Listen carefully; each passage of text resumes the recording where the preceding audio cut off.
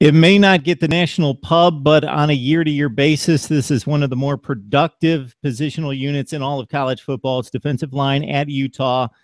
We bring in our friend Shane Roberts from Block U to help us sort out another strong defensive front expected this fall for the Utes. Shane, it's always a pleasure. Defensive end Hunter Demick, 7 tackles for loss, 3 sacks last year, and you've got a good group again at D end. Yeah, Hunter obviously 2 years ago, coming off double-digit sacks last year, really just couldn't get healthy for most of the season. He tried to battle, but he just couldn't quite get on the field. All intents and purposes, he's ready to go going into this coming season. He's pretty much the captain of the group, no doubt in my mind. He's followed up by Kylie Fitz. Kylie will be on the other side of the line of scrimmage. Kylie is the proverbial edge rusher. He's just a nightmare for so many offenses.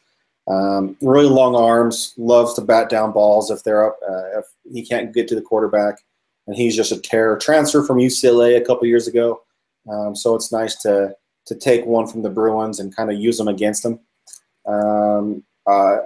Also on the outside, you got Pita Talamoipenu. Just a speed rushing, pass rushing extraordinaire. Kind of similar as Kylie, but a little bit more. He's going to go get the quarterback. That's his job. Not much else as of right now. So, and a name to watch out for on the defensive ends is Chris Hart, a Florida guy that's coming in, redshirted last year. But for all intents and purposes, he's making a lot of noise and is moving up the depth charts as we go into fall. Star, as he became known around college football because he had that kind of name recognition, but also because of his last name, difficult to pronounce, has a younger brother who's also a pretty good player, and Lowell Lotulelei. I knew I was going to butcher that, Shane, but I don't pronounce these names every day like you do. But can you set us up at D tackle, starting with Lotulelei? Yeah, Lowell is a lot of people think he's actually better than his brother. And his brother was, a first-round NFL draft pick. He's big, he's long, he's strong.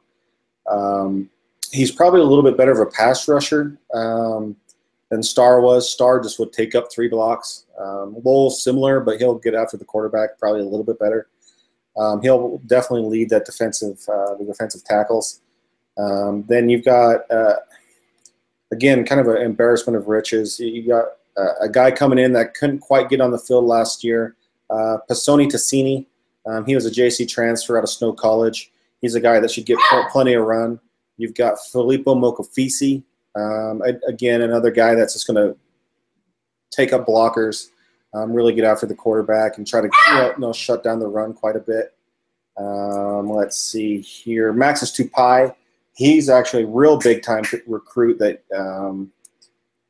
that a lot of people, at least on the West Coast, were after, and Utah was ecstatic to get him. He'll probably get some run. And, of course, you also have Leki Fotu. USC was after him hard.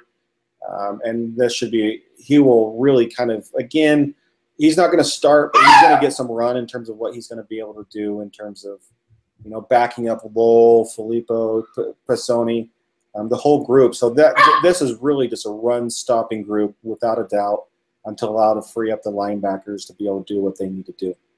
Yeah, you ran down Tupai, you ran down Hart. Tupai, according to ESPN, 33rd ranked defensive end out of Murray, Utah, 2016 class. So he's a newcomer. Hart in the 15 class out of Florida, 64th ranked D end. It's a good group. Utah playing defensive line like few others across the country year in, year out. And I think this group's going to keep up the pace. Shane Roberts from Block U helping us break down the D line for the Utes. Thanks a lot, Shane. Thanks, Mark.